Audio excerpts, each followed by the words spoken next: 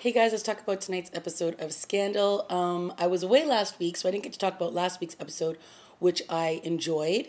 And, it obviously spilt over a little bit into this episode, especially with everything that was going on with Huck.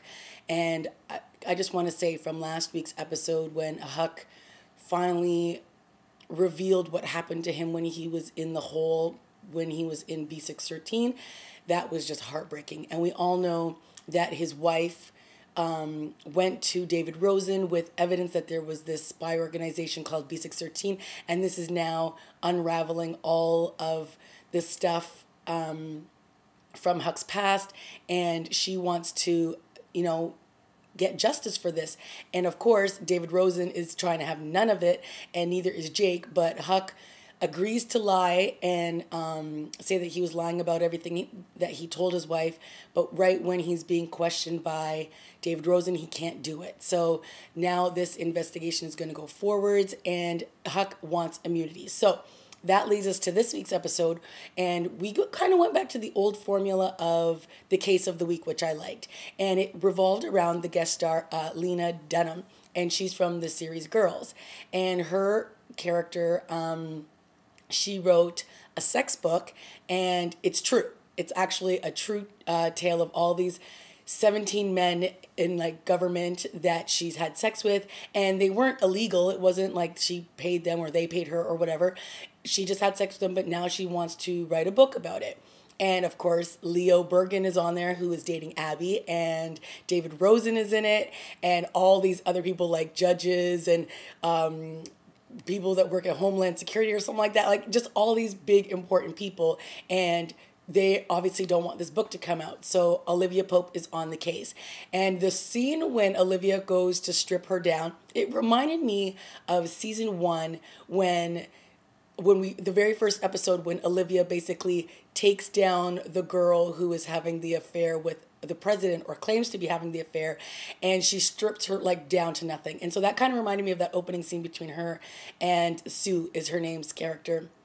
And she basically says, are you trying to destroy these people? Are you trying to ruin their families? And and she keeps going on and on. And then she's like, what you're going to do is you're going to destroy the thing. You're going to shred it. You're going to blah, blah, blah. And she walks out. And then Sue comes back to her office and is basically like, I want $3 million because obviously somebody has a copy of or somebody knows about my manuscript, and they obviously have money because they want it to go away, and you're going to make it happen. And then she starts going on about the great Olivia Pope, that everybody in town knows all about Olivia, and they're afraid of her, and she's this, and she's powerful, and she can take down anybody. But she's basically calling Olivia a wimp. She's calling her a prude and all this stuff, because Olivia was like, what do you think everyone's going to call you? They're going to call you a whore. And she was basically like, who is this woman? Who is this shell of a woman that I used to be so afraid of and that everybody in town is afraid of? And we all know that Olivia has been through some serious, serious trauma. And in last week's episode, we finally saw the PTSD of all of that, and her walking around with a gun, drinking, not leaving her house.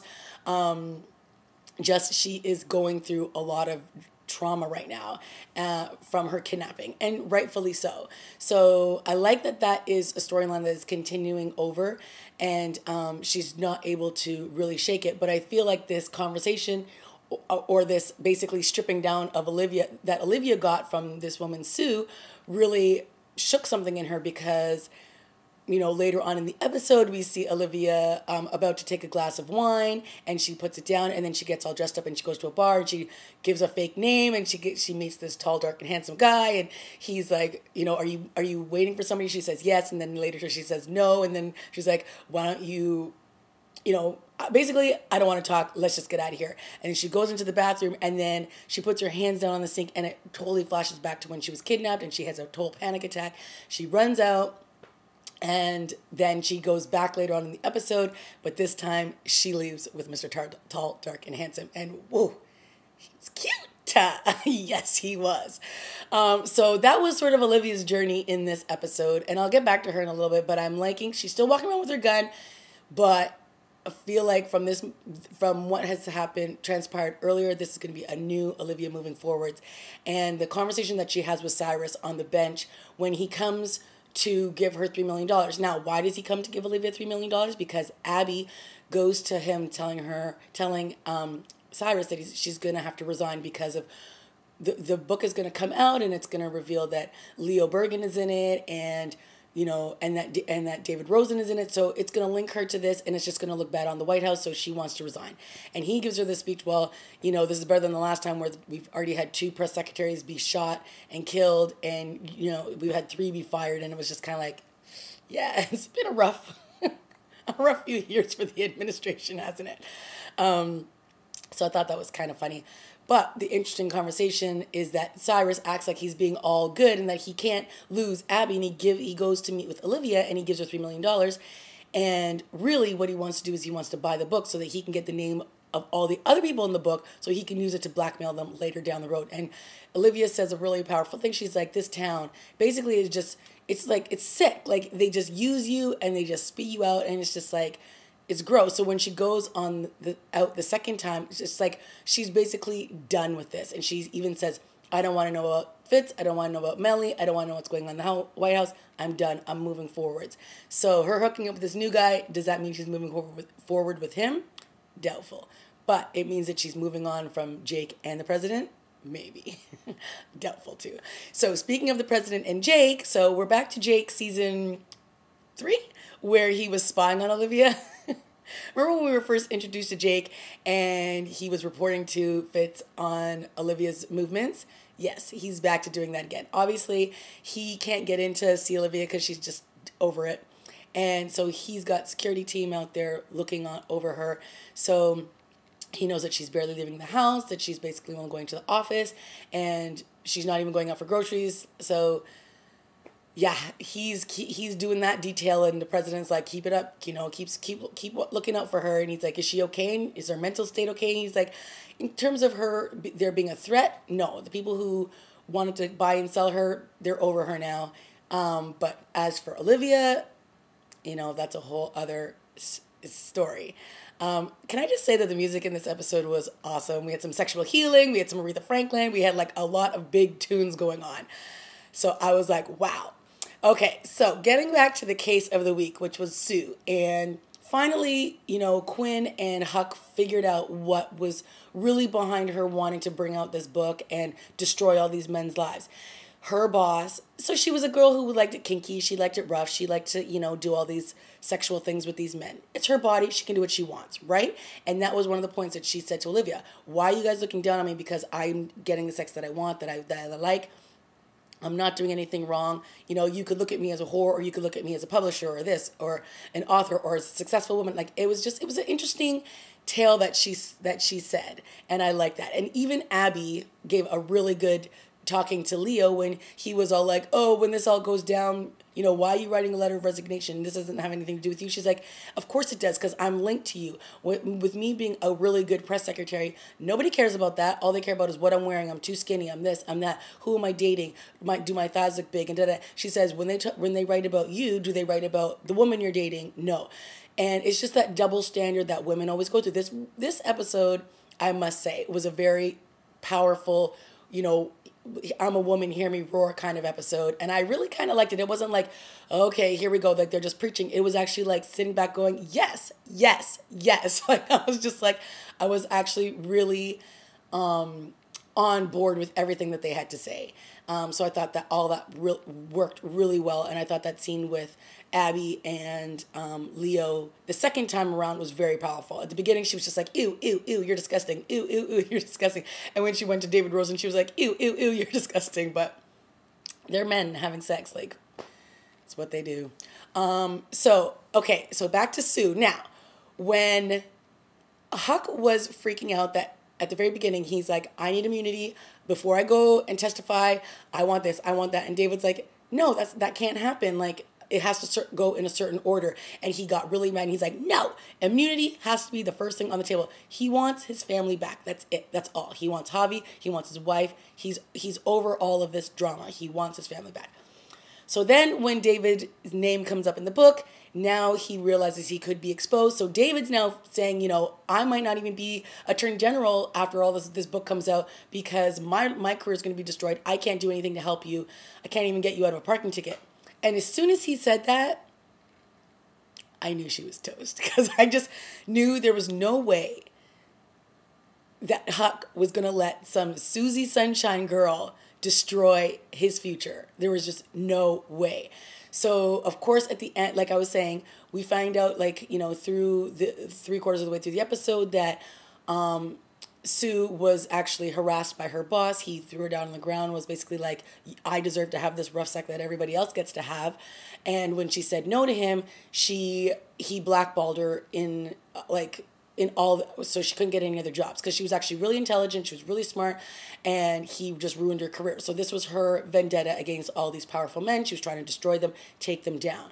So of course when she goes, she wants to reveal the truth, and everyone's all on board. They go to her house, and one of the men who was one of the 17 was there, and he had a knife, and he was holding it up to her. And she was like, help, help, help. Of course, Quinn and Huck go in. They save the day. And Huck pushes the guy out of the way, and he tells him to run, go, go, go. And Quinn's like, you let him go? And Sue's up against the wall, and she's terrified. And as soon as Quinn moved to walk away, I was like, oh, no. He picks up the knife, and it was just like he put the knife through butter. He just went, and he killed her. He slit her throat. And I knew it. I knew he was going to do it. And the second he did it, he didn't even have to say a word, but he did. And he basically said she was going to talk. Eventually, she was going to say something. The book was going to come out. David Rosen was going to get fired. And he couldn't allow that to happen because he needs his family back. And I was just like, oh my God. I was like, I knew it was coming, but when it came, I was like, holy shit. Oops, sorry, I didn't mean to swear. Yeah, so... wow. Huck, at this point, he's going to do anything to get his happy ending. And I don't know if that happy ending is really going to come, but I think he believes that he is one step closer to it. So at the end, when, now everybody's realizing that Susie's dead, and David Rosen comes in with the letter of immunity, and he's like talking about how guilty he feels, he didn't actually kill Sue, but he feels responsible, and and Huck's basically like just signing away his name. He's like sign the papers, and he just it was just bad. And Sue died because her original threat was still out there. She was going to expose all these people, and it just couldn't get out. So yeah, it was a good case of the week. I really, really liked it. And then just the way it ended was terrible. But again, it was one of those things where you can't get down and dirty with in Washington and think that nothing's going to come back on you. And that's exactly what happened. She almost got away with it and then didn't. So tragic ending, but it was a good, I thought it was a good wrap up. And it also tied into everything that's linking, back to Huck and him trying to take down B613. So I thought all that was great. And then, of course, Olivia getting her freak on. Yeah, I'm not mad at her for that because that was hot. And then, of course, the president still keeping tabs on Olivia. That man will never let her go. We all know that. Another thing I wanted to point out, because these were other women, doing their stuff in this episode, which was awesome. We had Mellie, who announced that she's going to try to run for senator of, I can't remember which state, but I believe it was the state that the new VP is from. So there's obviously a vacant seat. And so now Mellie is going to run for that seat. And initially she says to Abby, that she wants Leo to run her campaign. And then she's all freaked out because she knows that this story is going to come out. So she's like, oh no, he can't, he's busy, he's away, blah, blah, blah. So she's like, okay, I'll look for somebody else.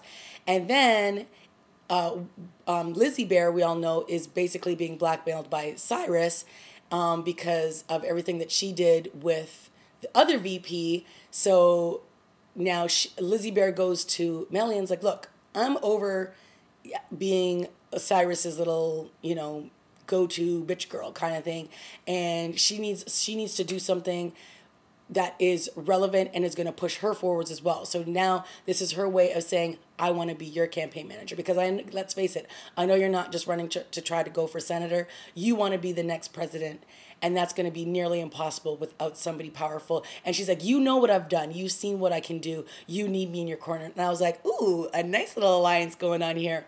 So another two powerful women getting together to make a big, powerful move in politics, which is great.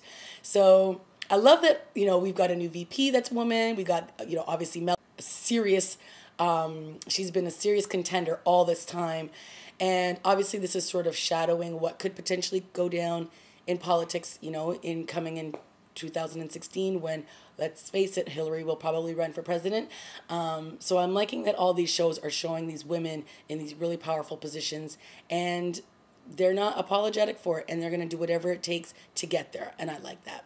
So another solid episode, and I like, again, that we're still dealing with Olivia and the trauma, and that she's really not dealing with it. She's really not doing what she should be doing to help her heal. She's just now going to do like a 360 and go in a whole other direction, or 180, whatever, go in a whole other direction, and I don't think it's going to be where she's going to end up is not going to be a good place, let's face it.